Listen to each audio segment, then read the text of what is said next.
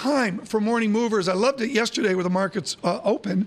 Day 2 was Scarlet Food. Day 2, things are getting back to normal. Pfizer reporting results this morning, and it said that it's set in place a $10 billion share buyback program. That's, of course, intended to boost its earnings per share, but it did cut the top end of its full-year sales forecast. It's now looking for as much as $59 billion versus the earlier expectation of up to $60 billion. Third quarter EPS matched analyst estimates. Pfizer was moving down earlier, but it looks like it's unchanged right now. Sarah.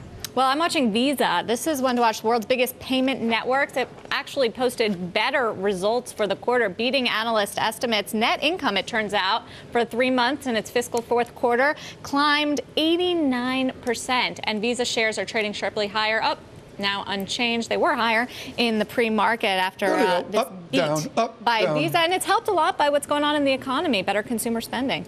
Plastic, the use of plastic, right? All right, let's talk about Barrick Gold, which is moving firmly to the downside in early trading right now, down 1.7% at 39.80 cents a share. The biggest gold producer here saying third quarter profit and sales missed analyst estimates. Mining costs rose more than expected. The third quarter EPS, Sara, 85 cents. Analysts were looking for 99 cents. All right, another one to watch, Tom Rim. Research in Motion, testing out its new BlackBerry. Its shares are down in the pre-market, but yesterday it climbed the most in almost a month as wireless carriers started testing this new BlackBerry 10 phone worldwide. That is going to be Rim's next hope to try to salvage the BlackBerry brand. The last great hope for Rim. I've got the skepticism radar up on that. I got the Palm Trio in my kitchen.